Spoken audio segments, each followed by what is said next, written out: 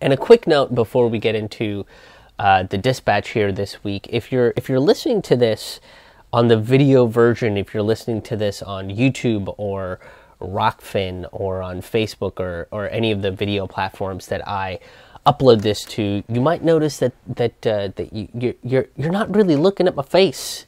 You're not really looking at my face, and there's a reason for that, and that is because I don't have my new home studio situation fully set up yet, and that will be set up over the next few weeks probably. So for the next few weeks, if you're listening to the dispatches on any of the video platforms, you're probably just looking at a still image, and that's fine for now. But I am working on getting a new background, new backdrop, new lighting, new video accoutrement. So be patient. Be patient with me on that front. But if you do enjoy the dispatches, make sure you hit the like button. Make sure you share it around. Make sure you are subscribed for more content just like this. And now, without any further ado, let's dive into this week's dispatch. With a new president being prepped to take over the American empire, everybody is wondering, who will the elderly champion of neoliberalism, Joe Biden, pick to add to his cabinet? People like the goat of all octogenarians, Bernie Sanders, is being floated as the head of the Department of Labor. Now, this department is so in the fringes of American politics. Most people thought it was neoliberal satire against socialism, right? This is one of those departments that's so disrespected by neoliberal neo-fascists. Its main office is in the sub-basement of a sub-basement with a rotary phone and a Lisa computer. It's a very specific reference at the top of the dispatch. Now, America's grandma with a plan, Elizabeth Warren, is also being floated for the Department of Treasury. And this will work out great, since her plan to tax billionaires is to hit them where it hurts, after their first $50 billion. Look, if you really want to hit the billionaires where it hurts, ban them. If you make more than $1 billion, then you need to be taxed at 90% of your wealth, and all of your employees get free health care forever. And that is, yes, even after they get fired, they still get health care from your billionaire ass. Look, if you're not going to be benevolent with all that money, then I guess we'll have to force it on you. And by we, I mean the people that will be taking over the government and running it more efficiently than the overpaid bags of flatulence we call American politicians. But look, let's be honest with ourselves here. Can we really expect a president that has a track record of overfunding killer cops, voting for every war with the excitement of a child opening Christmas presents, and putting a large amount of black people in prison since the 70s, to choose progressives and mildly liberal politicians to be in charge of any department of the government? No, we cannot. And if you think we can, you haven't paid attention to the last 3 months of American history, let alone the last 3 decades or the last 3 centuries. If anything, Biden's cabinet will be filled with former Obama and Clinton's intelligence actors and war architects, so that the American empire's military budget doesn't go to waste. This is about recycling the war budget here, folks. Right? The GOP-controlled Senate just approved a $696 billion military budget, while the MEC resistance in the House of Representatives approved a $694 billion military budget. And that $2 billion will be used to manufacture Black Lives Matter and rainbow ribbons to tie on all the drone bombs both parties want to drop on all those pesky brown and socialist countries. Unity, but with like explosions and stuff. It's good to know that American imperialism has the maturity of a 7th grader. Look, I want to be friends with everybody, but also let's blow some shit up, you guys. Let's blow some shit up. My dad just bought me some new bombs, and we can blow some stuff up. Look, I've said it once, and I'll say it again. America is a teenager, and it needs to put its boner away. This is not the time. It's not the time for your boner, America. Now, you'd assume that this obscenely large amount of money would be used to not only pay the folks currently in the military, but a larger amount would go into ensuring that the working class that were sent to fight in these wars were taken care of. Alas, the Department of Veterans Affairs barely gets a % of that budget. Veterans are left with no health services and a bevy of mental and physical issues that are caused by their time serving the ambitions of the rich. I mean, funding Mike Pompeo's lies gets a higher percentage of the budget than veterans' health care, right? Funding a person to constantly take care of John Bolton's mustache gets a higher percentage of the budget than veterans' health care. And I'd give you a third example to fulfill the rule of threes here, but the funding for that joke was absorbed by the military-industrial complex. Yeah, that's right. They're weaponizing jokes. I mean, considering most comedians on national TV never address our raging war erections, and the ones that do are heavily suppressed. Now, one of these battles, healthcare battles, is to get those that have been negatively affected by burn pits some health care. The burn pits were used to get rid of waste, which included plastic and styrofoam using jet fuel. This releases dioxins, which are known to be cancerous, the same dioxins that were found in the debris of 9/11 too.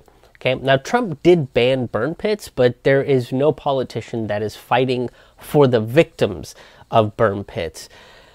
But a comedian and a 9/11 activist are. Former Daily Show host Jon Stewart and anti-war activist John Field are pushing to get the victims of cancerous burn pits healthcare to make sure that they don't have to be punished for the decisions made by sociopathic oligarchs. Now, this includes President-elect Biden, who claims that his own son got brain damage because of burn pits. Yet there's no regret for approving the war that led to the burn pits that caused his son's cancer. Maybe we can push Biden to the left and, green up our military, where not only do we compost the waste, but also our enemies. That's right, composting the war machine. That's what we're doing. Or, I think I have a better idea. We stop engaging in pointless, endless wars based on lies to profit the already wealthy. Okay, waging wars is not only detrimental to human life, but also to this planet. Wars are one of the largest factors of perpetuating climate change. And look, I'm not saying that Stewart and Field's mission is a waste of time, rather the opposite. I hope that they can get their legislation passed, considering Congress's work is done for them. Right? At this point, all Congress has to do is say yes to taking care of veterans. I mean, Congress is basically the kid in group projects that plays video games and downloads porn on your parents' computer while the rest of the group does all the work and then at the end adds their name to it and takes all the credit. They're that douchebag kid, the ones whose parents skipped out on a few hugs and now is someone that likes to watch the world burn because that's the only way they know how to show love. But the love isn't like for the world or anything. It's just love for themselves. Look, hug your kids, parents. Okay, hug your children, or else we might be creating a whole new generation of Mitch McConnells and Joe Bidens and Nancy Pelosi's, and we don't need that shit. Stewart and Field already helped 9/11 first responders' medical bills get covered, and it wasn't because the neoliberals and the neocons of the United States Congress felt like this was the right thing to do, but rather because they were guilted into it. And maybe they can do that for the burn pit victims as well. But unfortunately, I don't think that the neoliberals and the neocons will be guilted into getting all of the veterans' healthcare coverage, ending all of the wars, and not engage in expanding the American empire more voraciously than the coronavirus. Look, imperialist warmongering is a virus that has no vaccine. Well, except for anti-war activists and comedians. But thanks to propaganda, when it comes to supporting anti-war activists and comedians, the American populace has become vaccine deniers. Now, with this in mind, I doubt that the Biden administration is going to be filled with anyone remotely progressive, considering the most progressive that are part of the American pop culture politics reality show are against the neoliberal expansion of the American military. Now, Biden claims his cabinet will represent America, but I don't remember the American citizenry filled with proud nationalistic war criminals that hypocritically preach unity while dropping bombs on every brown country that wants to give their people health care. In fact, most Americans are against the perpetual endless wars and the lack of care for most of our veterans. Right now, we the people need to be more vehemently anti-war and anti-imperialist. And this would mean not only would we push back against the expansion of the American military into global communities, but also the prevention of militaristic police expanding into our communities. It means that the American people are going to have to organize, speak up, and demonstrate against this war machine. And if you're someone that wants to see an end to American empirism, Joe Biden isn't really a president that represents you. He is a part of a long history of presidents for the warmongering oligarchs. And that has been your dispatch for this week. Thank you for listening to this show. If you want to make a financial contribution to the show, you can do so by becoming a sustaining member or making a one-time donation at krishmohanhaha.com/donate. That's KRISHMOHANHAHA.com/donate. If you do become a sustaining member, you get unreleased stand-up comedy material that nobody else gets except for you guys, weekly updates on all of the podcasts and videos that I put out, and early access to the full episodes of Forkful of Noodles that go up, and videos of the Citizen Revolution live virtual stand-up comedy shows when they do get recorded. So you guys get access to all that and free tickets to shows. Holy shit, why wouldn't you become a sustaining member? Go over to krishmohanhaha.com/donate. While you're there, while you're on my website, you can download my stand-up comedy albums. You can check out past episodes of this show, past episodes of Forkful of Noodles, and Road Reflections. You can subscribe to my email list. Once a week, I send out an email letting people know what's going on with me, all the videos, all the podcasts that I've dropped for the week, so you have it in one place. And the best way to check out those videos is via Rockfin. Go to rockfin.com/krishmohanhaha.